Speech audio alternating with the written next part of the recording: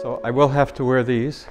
That's part of growing older, or as my wife would say, wiser. So, but the talk is on the relationship between climate change, as we know it today, and the rivers. And it's going to be in two parts. First will be rivers as we know them, or as you see them out here. And then the last part, if we have time for it, rivers in a bit larger context. So to start with, a river. What's a river? So if you look at a definition, you've got, it's part of the hydrologic cycle and a natural flowing watercourse. You can add flows from the source to the mouth, as was pointed out, the source high in the mountains to the mouth in another river, in a lake, ultimately into the ocean. Typically it has a channel, banks, floodplains, may include lakes. They're just sluggish, deeper, slower moving parts of the river, and generally moved by gravity.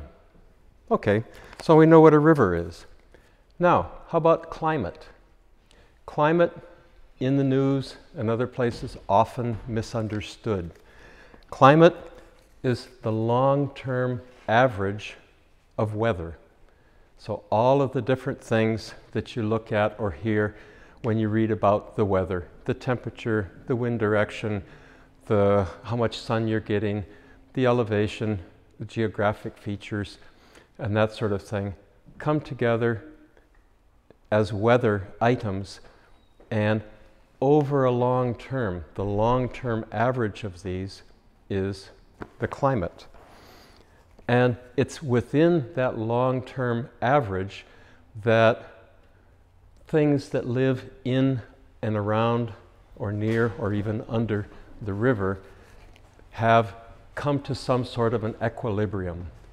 The river behaves this way, they behave accordingly. If things change, they have to change.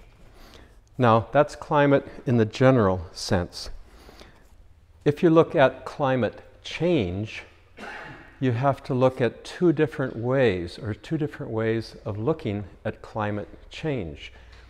The very broad general view is, since climate is a long-term average, if you get enough different things happening, that average is going to change.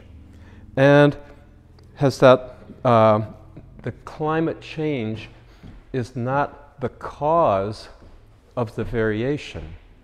A lot of people confuse that and they think this event was caused by climate change. Well, climate change is not a cause, it's a result. What does the causing is the change in some of those weather-related features. Now, we might ask, okay, has the climate ever changed in the past? Sure. Leslie could tell us about, what the climate was way, way back in geologic time when the sun was way colder than it is today, and yet the oceans were still liquid. Something was different about the environment at that time that allowed the climate to be still providing for the liquid ocean. So we can look at it and say, it definitely has changed in the past. It's been warmer at times in the past. It's been colder at times in the past. But one of the key issues here is how fast did it change? If it changes very, very slowly over millions of years, you get different species moving from one place to another where they're a little bit more accustomed. You get evolution, you get slow moving changes that the animal species are able to keep up with. If it happens really rapidly, then you get mass extinctions if it happens rapidly enough, because extinctions or mass extinctions, if they're more severe enough and widespread enough, because the biota or the animals, plants, cannot keep up with that change. And instead of being able to move, they can't. Instead of being able to migrate, they can't. And they get into conditions they're not able to cope with, and they die. Now, what are some of the potential causes of this broad kind of climate change? Biologic. If you think, what's a big biologic process that could cause climate change? If we look over at Sparwood, they have huge coal mines. At the time when these coal beds were being laid down, they were sucking an enormous amount of carbon out of the atmosphere and depositing it in the rocks. Well, that had an effect on the climate at the time. So generally, if you remove carbon dioxide from the air in huge quantities like that, it tends to cool the climate. Or conversely, if you pump huge amounts of carbon dioxide into the air, it will raise the temperature. And if it raises it fast enough or lowers it fast enough, you have somewhat of an environmental crisis. If it's very slow, things can accommodate that.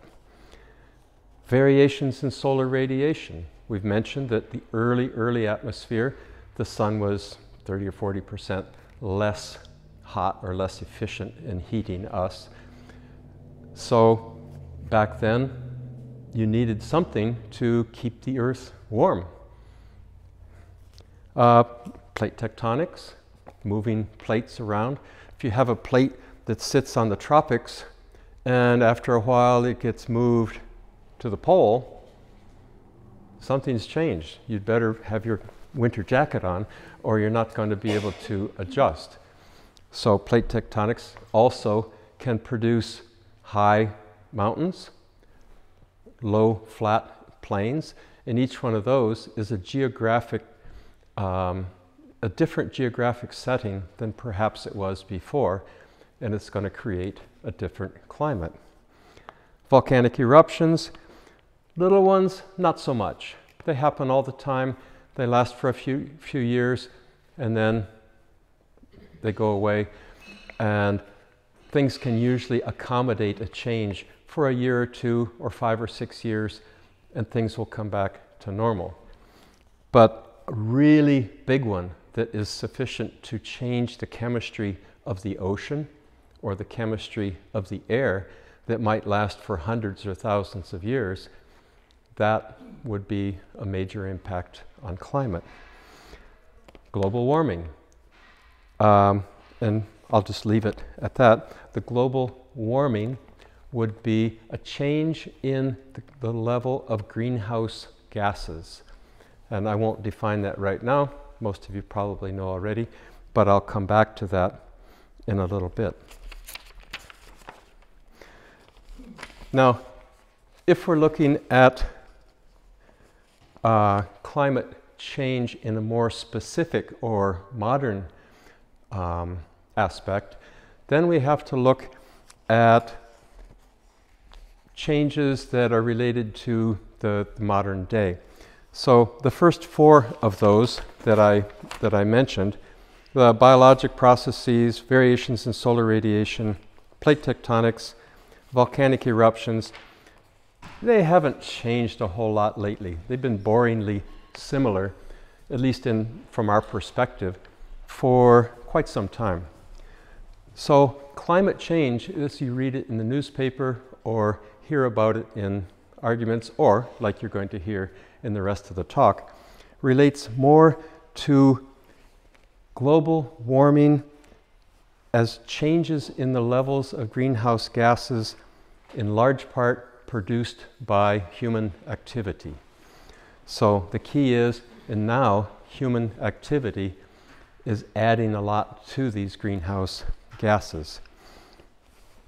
But the greenhouse gases that are produced by man, or anthropogenic greenhouse gases, it's superimposed on top of those greenhouse gases that already existed. Now, those greenhouse gases lead to more heat retention, and this heat retention is commonly given the name global warming. Global warming and climate change are sometimes used interchangeably, but really global warming is the cause, climate change is the result. So they're not interchangeable completely. So greenhouse gases, they've been around for a long time.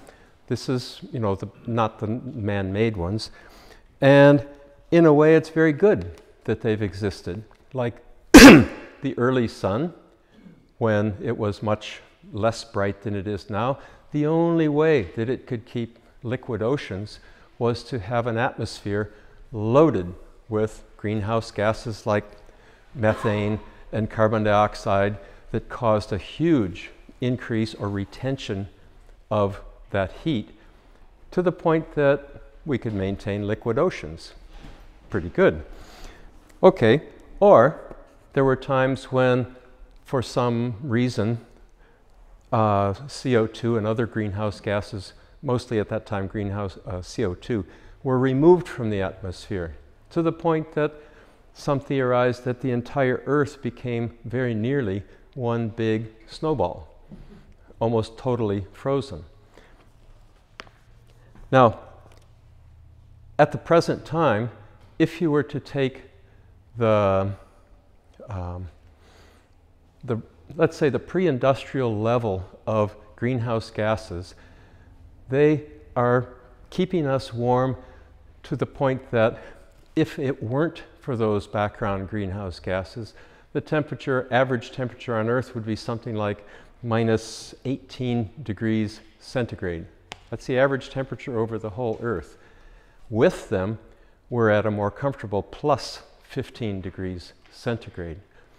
And that sounds pretty good. It's nice to have that 280 to 300 parts per million greenhouse gases keeping us warm. Now, most of that was CO2, but if you think of one of the, I'll get to that in a second. Okay. Now, the greenhouse gases, they can be catastrophically too high. Like we mentioned, you could cause mass extinctions because things are just too warm.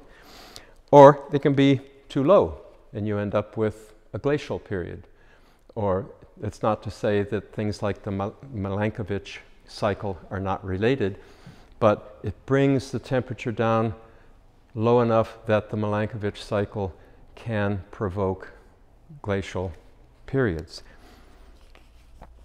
So without dwelling on it too much, what are some of the main greenhouse gases? What's the main one you can think of? Water. Water vapor.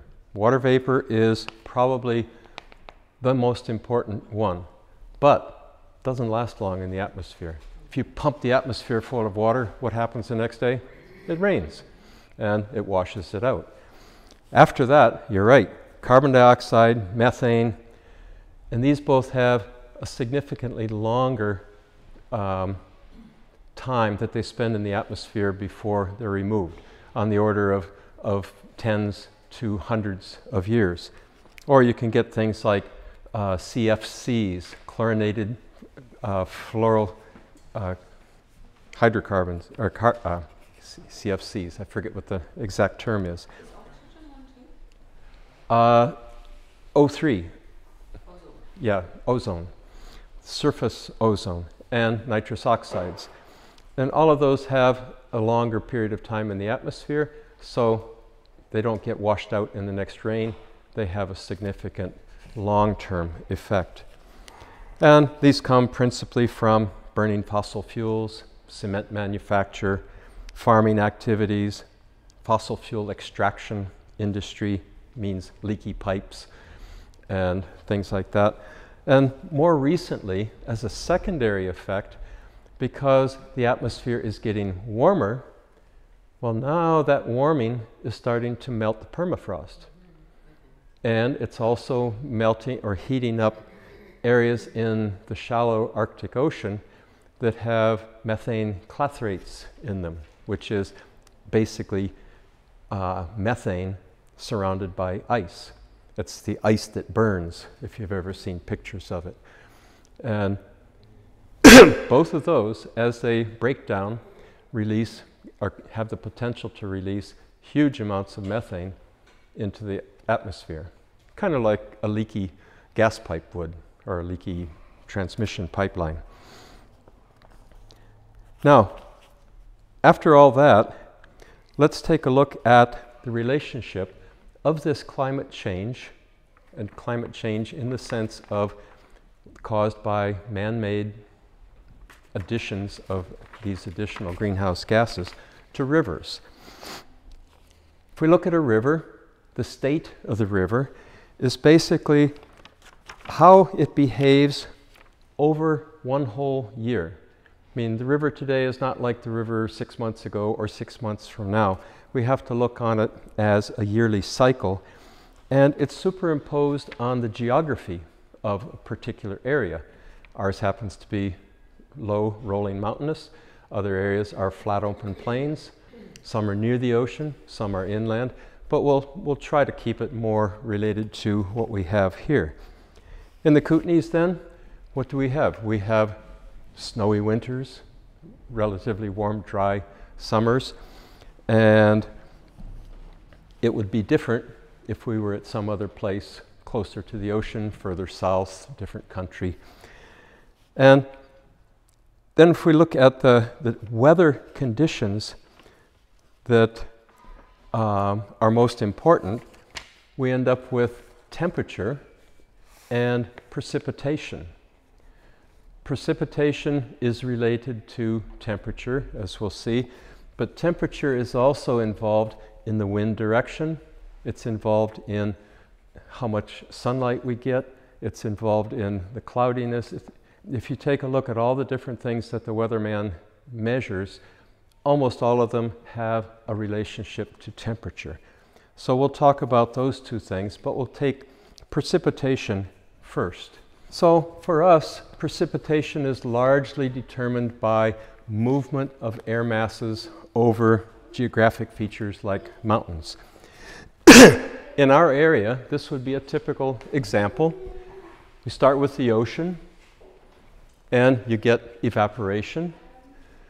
That the winds that generally blow from west to east move that air up and over top of the mountains. As they rise, the air cools, and since cooler air cannot hold as much moisture, you get precipitation. So it starts out as rain, more rain, you get up where it gets cold enough, snow, more snow, then it goes over the top, down the other side, but on the other side, it's warming as it falls, and you get evaporation. If you go on the east side of major mountain ranges in this area, they tend to be drier than the windward side. And it might go down if there's a river or a reservoir at the bottom, get a little bit more evaporation, and then it repeats itself, going over the next peak. And the next one, and the next one, until you're all the way through the Rockies, and then you're into the plains. But this would be the general pattern of precipitation in this area. You get the snow line, and that would be the level in the winter, above which you get snow accumulating, and below which it comes mostly as rain. Now, if we take a look at that precipitation, how is this going to look on a graph? Well, you'll see this graph several times. It doesn't have a lot of numbers or anything like that. all it's got January, December, and everything in between. So 1 year. So let's take and we'll put what happens in 1 year on this graph.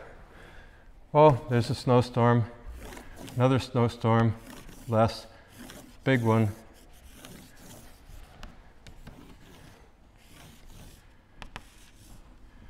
In the summer, now we're talking rainstorms, maybe occasional summer rain, a little bit more, and then we're back up to here again. That represents weather.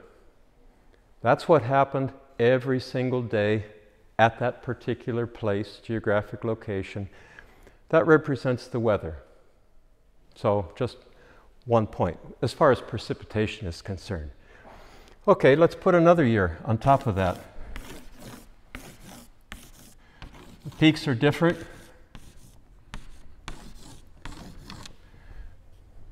More weather. Put some more on there.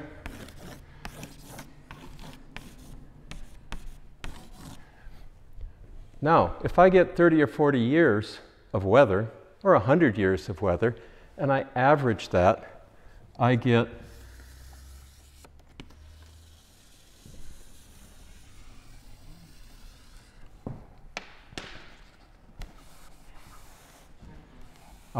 climate. So climate is the average of weather. I take all that extraneous stuff out, and I have the climate of this area, as far as precipitation is concerned. That's generally what it's going to be. 1 day a little more, 1 day a little less, but if I get more 1 year, I'll get less the next year or the next 2 or 3 years, and the biota and everything can adjust to that amount of water coming down or precipitation in the winter, in the summer, and on into the next winter. So now we've got climate as for precipitation. Now, if we get global warming, or climate change as it is, coming along, and we're getting warming, if we go back to this diagram, we're getting more evaporation, more water being pushed up into the atmosphere, either more rain or more snow, but not everywhere. Places that are used to getting a lot of rain and snow will probably continue to get lots, maybe even more. Places that are used to being dry, it may not change that much. And in some cases, because air patterns change, things will be a little bit different. But as far as we're concerned, we might get something, and this is just a guess, like that. So that would be our climate with climate change. We just raised the bar a little bit in most places. It didn't seem to affect us much in the summer.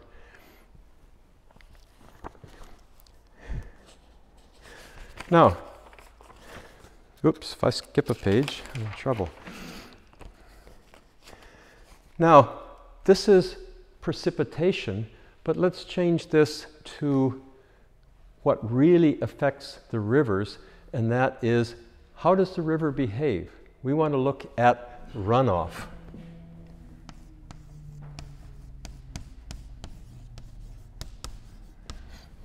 And if we take a look at runoff, now we have our same diagram.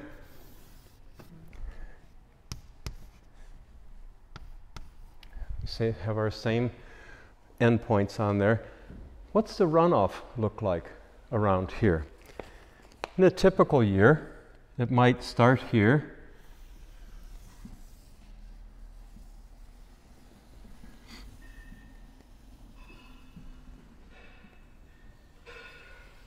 And have something like that. Well, you might think, why isn't the runoff the same as the precipitation? Well, the main reason, a lot of this comes as snow, and it gets stuck up on top of the mountains and stays there, just stored until springtime. Then in springtime, you get spring runoff where a lot of rain comes, or a lot of water comes down very quickly, drops off in the summer, little peak in the fall. That's about this time of year when you might get fall rains, just before things freeze up and you start accumulating snow again. So the runoff is the most important thing as far as the rivers are concerned. Now, how are they going to be affected by climate change? Well, first of all, we noted we have more precipitation to deal with, and the temperature is warmer. So the tendency is to have... Heading to the boys' room. You don't have to tell me. We'll put that on in a different color if we can. You have a higher peak a little bit earlier, and then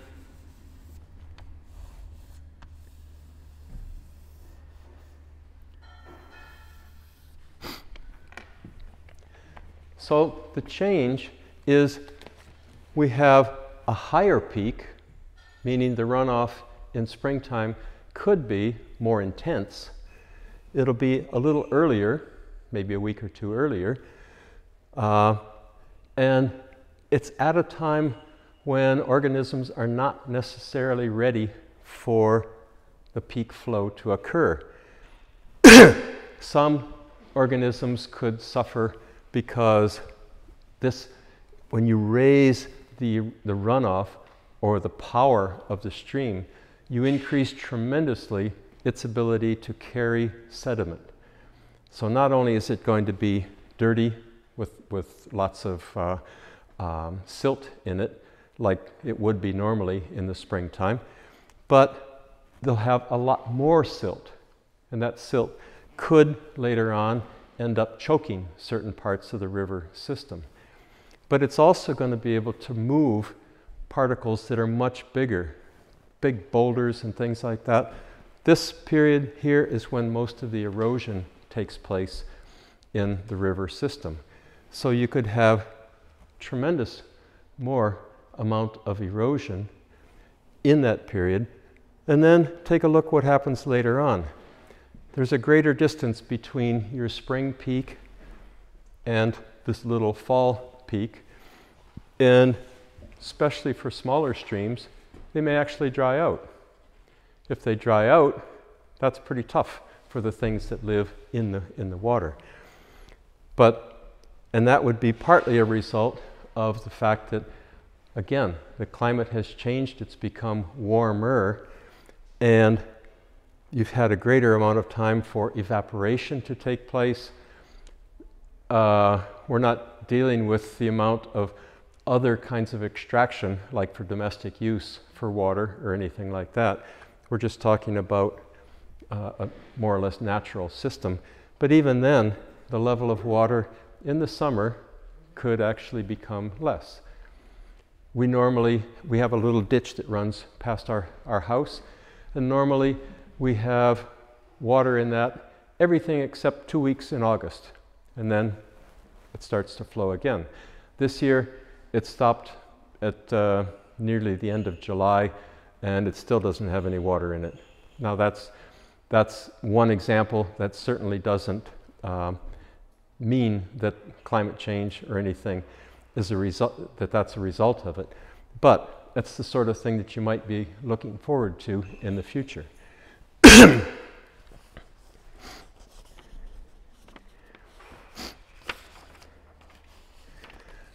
Another reason is this snow that's up in the upper reaches up here.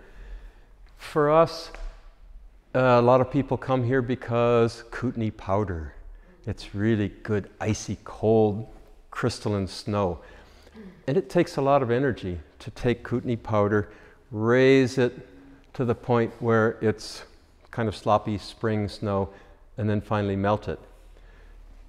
As time goes on, the tendency is going to be to have more snow there, but it's going to be of lower quality. It'll be more of what they call elephant snot. So that really sloppy, wet snow that if you breathe on it, it's going to melt. It's very, it doesn't take much energy to cause it to melt.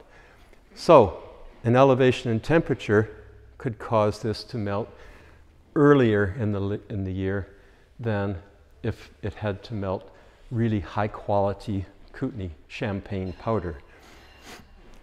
So this would be the outcome of what you would be looking for in this area in the future. Now, the effects we've seen, the higher peak, and I've got a bunch of equal signs between these because they relate right down the line. Higher peak, more severe flooding.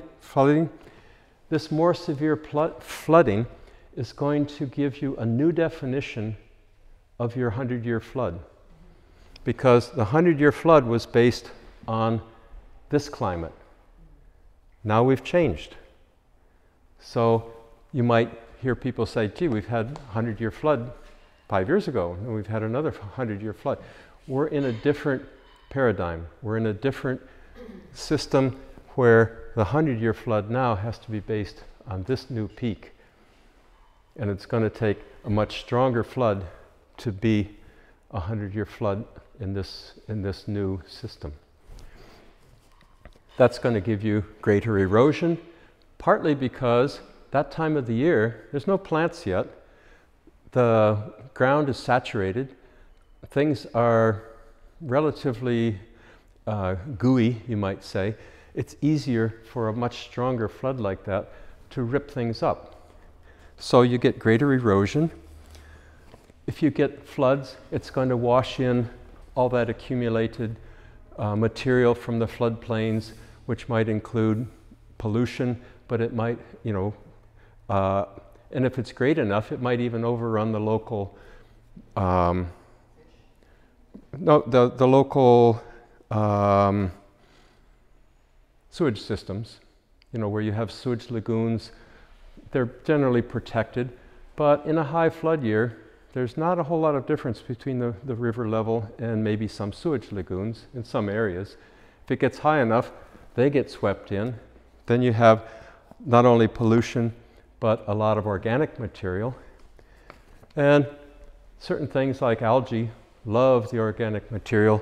You'll get algae or algal blooms, either in the streams or, more likely, in the lakes.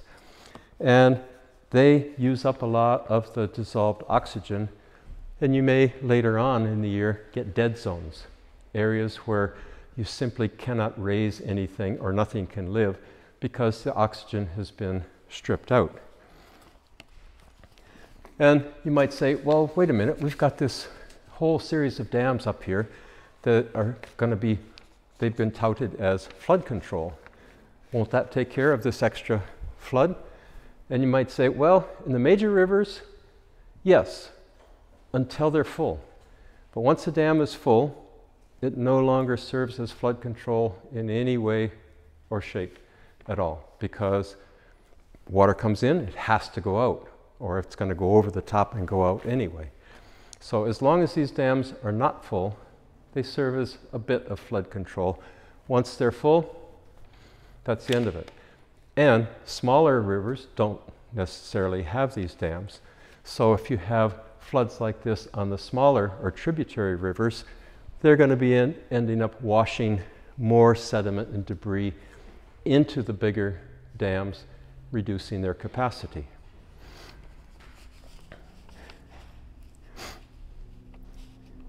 Now, eventually, you might find this a little bit harder to take, but eventually this diagram and this diagram might coincide. You say, well, how could that be? Well, if I look at this diagram, and as the temperature gets warmer, the snow line will go up and up a little more until there's very little area that has snowpack in the winter, because it will be coming down as rain higher and higher and higher. You'll have very small reservoir of snow, and it will disappear very quickly, and your runoff diagram will start to look like this one. You might say, hey, that's great, we got rid of that big peak, that summer peak, or the spring runoff peak. But if you get a particular, if this was the runoff pattern, and you get one storm, either a winter storm or more likely a late spring storm, there's still some snow on the ground, and you get an extra peak in here, then you have the makings for a catastrophic flood. There's the rain coming down, if it's heavy, melts the snow, and you could get what they call a rain on snow event, where not only do you have the rain, you have the melted snow, you have additional melting of snow. It's like that elephant's knot. It's ready to melt. Condensation on that will cause it to melt very quickly, and you get torrents of water coming down a hillside with no vegetation. Then you have potentially things like debris flows, avalanches, that sort of thing. And in this area, you have had some instances of that in the past, usually more related to other activities than this, but it's something that you might have to look forward to.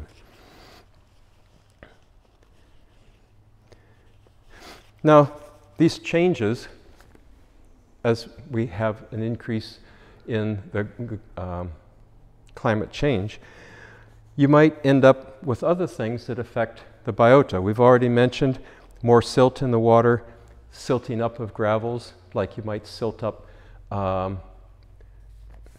salmon spawning streams and things like that as you get more and more silt being washed in.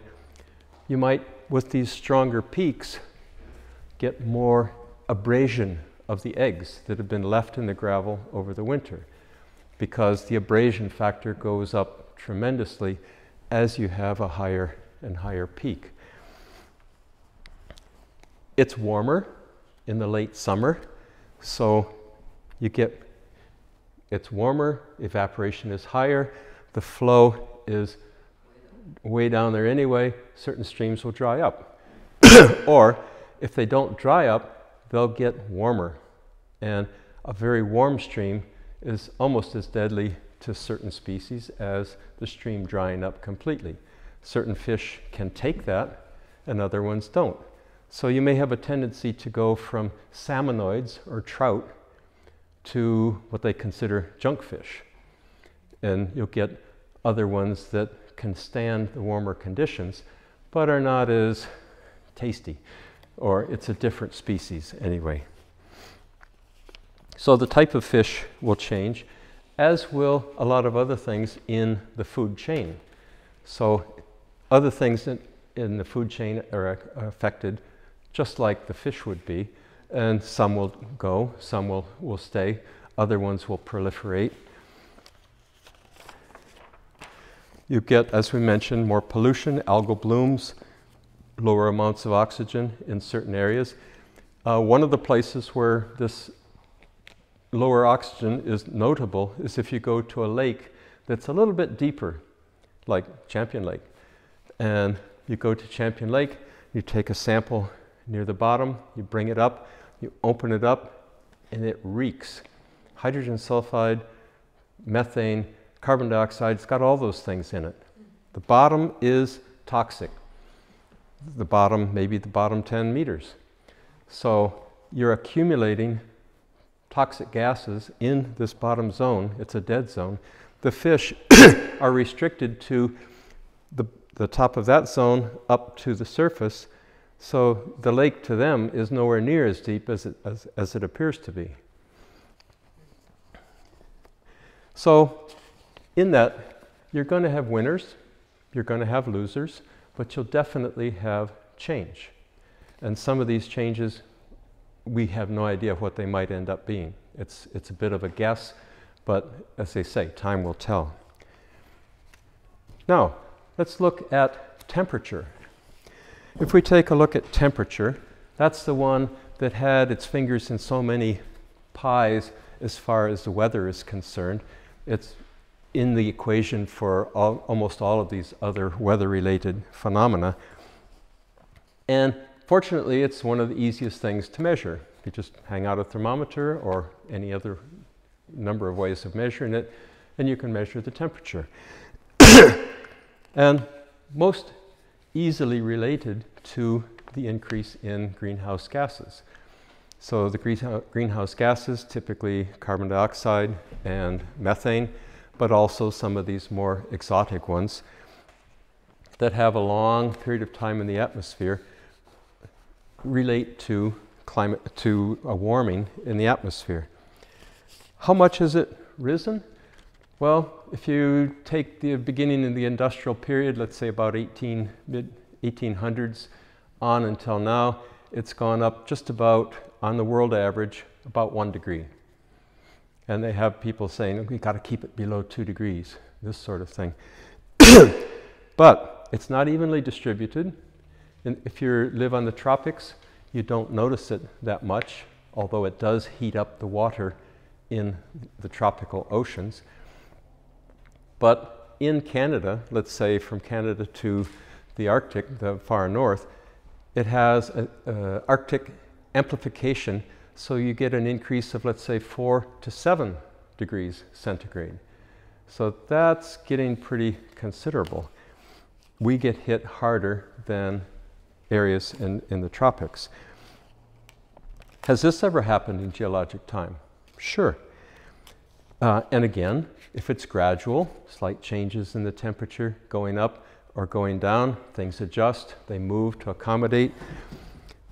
So if you have it very generally, again, it drives the distribution of species, evolution of species, all as well. If it happens more quickly, let's say in thousands or tens of thousands of years, then you end up driving certain things to extinction because they just can't accommodate themselves quickly enough. What's it doing right now? Well, 1 degree in 300 years. That's basically from industrial time to the present. That's a bit faster. And the end of that curve, let's say the last few decades, it's been much faster than that. So we're looking at a very quick change in temperature. And it's that rate of change which people are worried about when they talk about, you know, the effect of climate change on most anything. So, and it's that addition of those man-made greenhouse gases on the typical background that are causing this. The background, that's always there. That just keeps us from freezing too much in the winter and things. That's the good part. But when we add to it, at the rate we're adding to it, it creates a long-term effect that can be devastating. Now, we've seen the effect of temperature and precipitation. Other things where temperature would affect the river. Oxygen is one of those odd things that as you raise the temperature, you drive out the oxygen. So as the temperature gets warmer, the water actually holds less oxygen. Even if you have a nice babbling stream, which is just beating all the air possible into it, it holds less oxygen than if it was cooler. Now, certain fish, like our salmonoids and trout, are very sensitive to the amount of oxygen in the water. And if you raise that temperature a little bit, drive out a little bit of oxygen, they can't make it. First of all, they get sick or they get stressed, and they may hang on for a few years or a few decades, and then they get to the point where they cannot reproduce. And then that's it. They're essentially gone, and their place is taken by some other species of fish.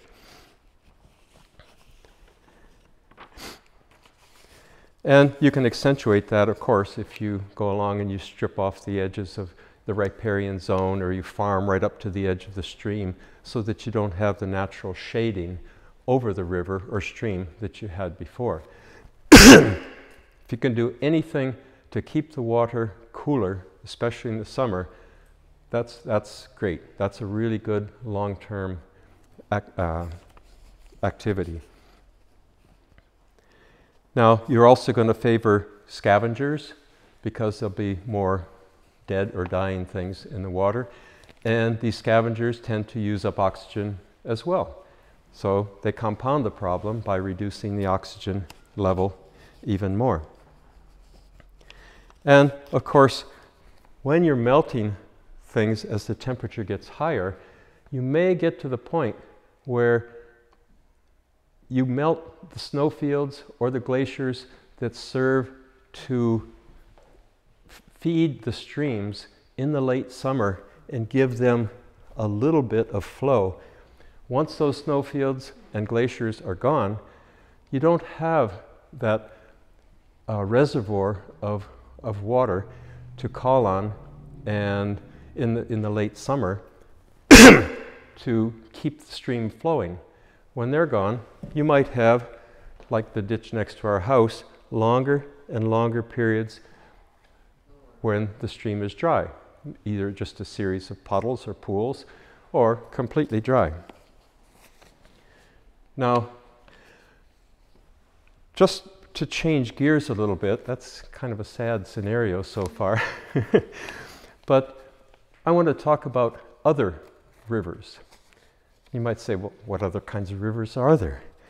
Well, if you take that definition of rivers very broadly, and we just say that part of the hydrologic cycle constituting a natural flowing watercourse. If we just take that, then we can include things like ocean currents and atmospheric wind patterns. Each one of these carries huge amounts of water from one place to another.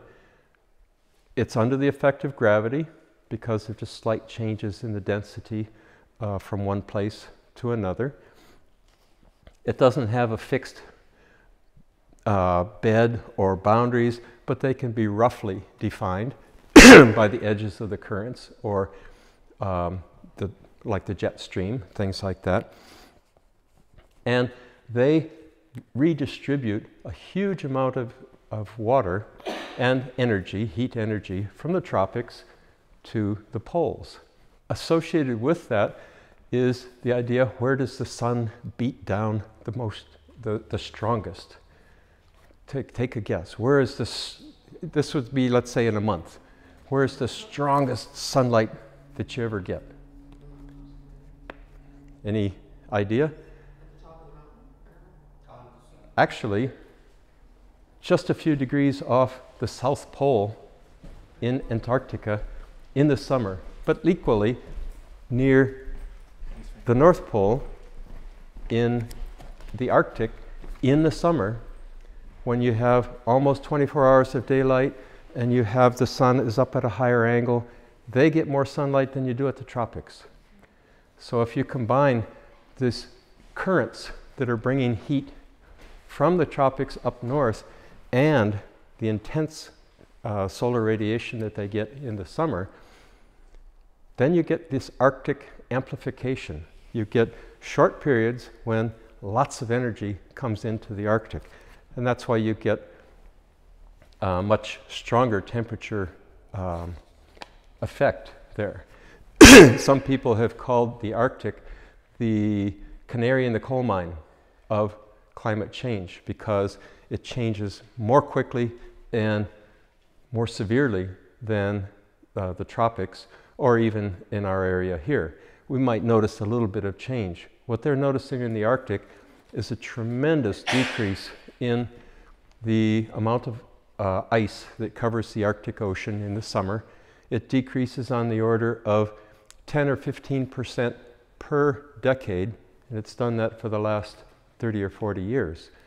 So it's getting to a point where they're projecting another 20 years, and there'll be periods in the summer when there'll be essentially no ice left in the Arctic Ocean.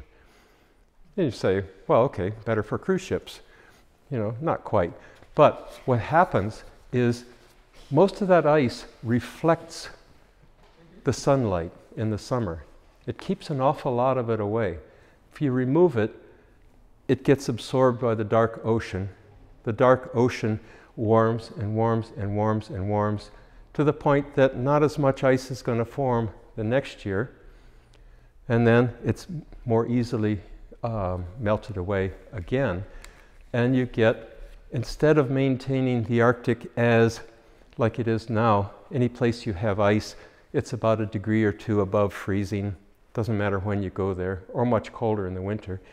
But in the summer, if the ice is gone, you've lost your air conditioner. And if you know what this is like, if you've ever walked along a trail in the springtime, and there's a little slope with some snow patches on it, you're walking along and you feel these just cold breezes come down around you. Walk on the same path a month or 2 later when that snow is gone, and you feel warm air coming down. That's the effect of this air conditioner, and it would be the same effect in the Arctic. Once that ice is gone, the summer temperature can go considerably higher. It won't stay at 1 or 2 degrees, and it will make the next year snow harder to melt, and it goes to the point that you might lose a lot of your snow and ice in the summer. And if it happens long enough in the summer, it will stretch out, and pretty soon you're melting parts of Greenland and you're melting parts of Antarctica. And then you have a real problem. If you melt it, you get sea level rise in sea level, and you're endangering nations like Fiji, some of these islands that are only a few meters above sea level. They're already making plans. Where do we go when climate change removes basically drowns out our city? Places like Bangladesh, millions and millions of people who live a few meters above sea level. Almost happened in Miami and a few places like that this year with the hurricanes, but it would just become much more, statistically, it would be easier for that to happen again than it is now. Sea level rises, the surface of the ocean gets warmer, hurricanes may not be any more, but they may be stronger. Storm surge, things like that, become very critical things for people living close to the edge of the ocean, you know, on shore. What do they, like, let's say worst case scenario, like all the global things melt. Like Okay, so if you worst case scenarios for, like, what is the rise? they have this on, the worst case scenario would be well off in the future, because it's going to take a long time to melt Antarctica and Greenland. But what they're projecting right now is you could have a rise of anywhere from 3 to 5, maybe 3 to 10 meters by the end of 2100. So that's only, 80 years away. So that's a lot. Beyond that, it could go considerably higher than that.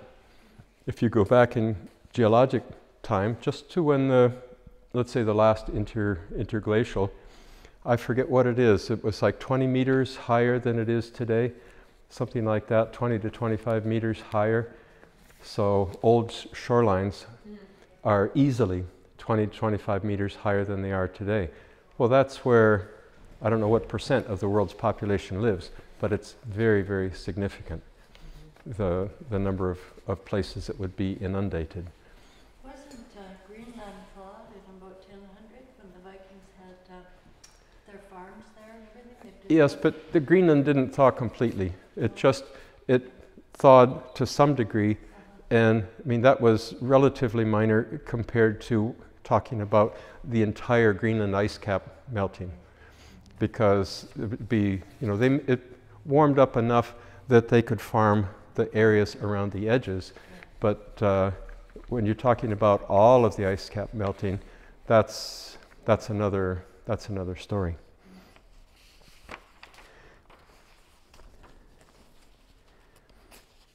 Now, in addition to that, this is just a final thing. When you're talking about like the air streams, they're controlled more or less by the jet stream. And the jet stream normally will go around the top of the Earth in a pattern like that. It's sinuous, but not very much. And what's happening now is it's becoming very sinuous, and these patterns in here tend to stick around for quite some time.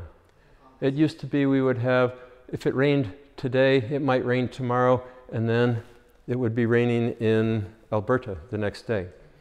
Well, now it can rain here today and tomorrow and the next day and the next day, 4 or 5 days, before that finally works its way out and takes off. And then it turns warm, and instead of staying warm for a week, it'll stay warm. Well, this summer would be kind of an example. It stayed warm all summer. Because there was a persistent high pressure system in just south of the border that stayed there almost all summer long. So you get more intense weather and more persistent weather, and that just adds to the possibility of these severe flooding events at what we would consider unusual times during the year.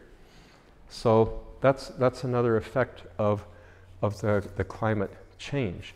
But again, it's not an effect of climate change, it's an effect of the global warming or increase in greenhouse gases that produces that, and it also produces your climate change. Now, in those last two rivers, who are the fish? We are the fish. Okay? In those rivers, they're global. So we are the fish, and we're subject to similar problems. Displacement. We get moved from one area to another as one area goes into drought and someplace else. But we've got these inconvenient little things called political boundaries that separate us. And that makes an added problem that we as fish would have to deal with. Dead zones. Well, we have these dead zones in deep bodies of water along the shores of oceans in the Caribbean, Gulf of Mexico. They're getting bigger and bigger and bigger. Formerly very productive areas. And now they don't produce much because there's certain areas are increasingly large dead zones. And partly because of increased flow of pollution, often excess farm fertilizers and things like that, producing algal blooms, destroy the oxygen, and you have a dead zone. Increased stress. Well, we become more stressed when there's more political turmoil of people trying to cross borders, but as well, and disease. You can have, there's certain times that you can't eat the shellfish or other things from the ocean. Those things just becomes more and more. Weakened economies. Some economies are strong, some just can't take that much of a extra push before they become weakened. Decreased quality of life, and you might say the possibility of local destruction. It wouldn't be that we would become extinct, but if you lived in some island in the Micronesia, you might have to leave and go somewhere else. So, and then one that I haven't touched on at all is acidification of the ocean. All this extra CO2 in the air, some of it goes into the ocean. The pH drops, which means that the ocean becomes more acidic, and then it starts to affect the life cycle of certain things like anything with a carbonate shell, like sea fish or seashells. And these things, there's a level in the ocean that below which calcium carbonate is just dissolved. Above that, calcium carbonate can exist. And that level is slowly rising. When it gets to near the surface, we won't have shellfish for food. So it's going to be an increased stress in that sense as well. So a lot of the things that we see as a local problem in our local rivers actually affect us on a global level as well. And if we can deal with these or solve some of these on a local level, we might be able to extrapolate some of these to a larger world scene. Okay, thank you.